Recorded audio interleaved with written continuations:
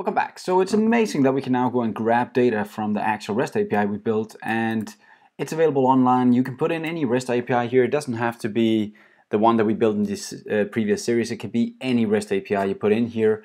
But we need to kind of take this REST API and grab these data now and kind of present them inside some kind of UI that we built, right? Because you don't have a normal customer who would sit down with Postman like this and say, okay, so now I'll do a post request and I'll put in some body and I'll do a send and hopefully somehow, whoa, something happened. I don't get it, but cool, I got something there. And let's play gaboom, I got another set of customers. You want the users want you to have some forms on a page that you can put in information. You do a click, you'll get some feedback if you actually did save the customer. They want a real web app, right? So we need to build a web app. Now to do that, here's an example of web app. This is just start Bootstrap with a free template that we could start using.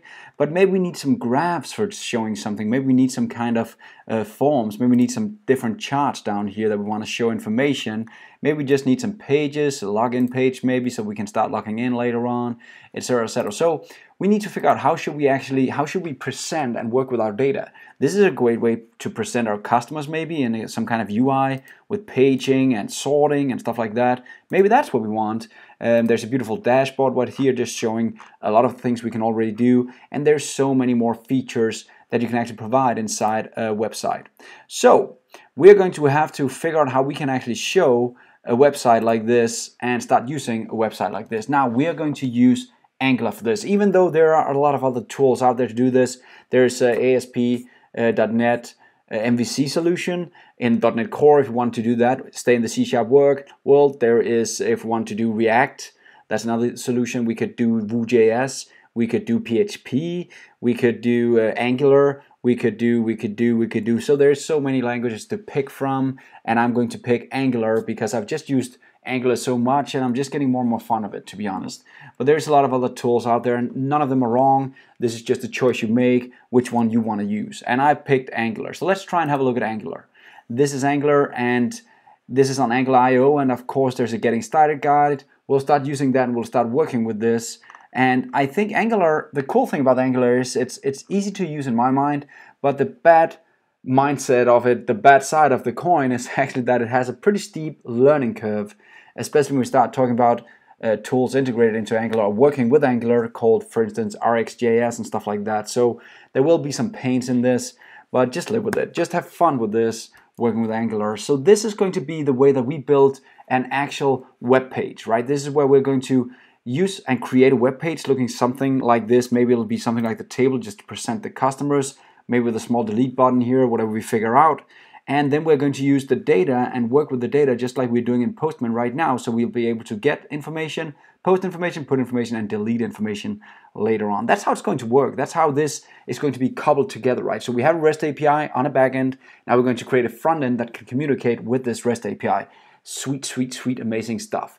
Now the cool thing with Angular is if you want to later on build a mobile app, you could go in and do something with Ionic because you already know how to develop Angular, and Angular is actually also built to build mobile apps in Ionic. So that's another way to start building mobile apps using the exact same setup that you have in Angular. It'll just convert it into mobile apps using something called Cordova.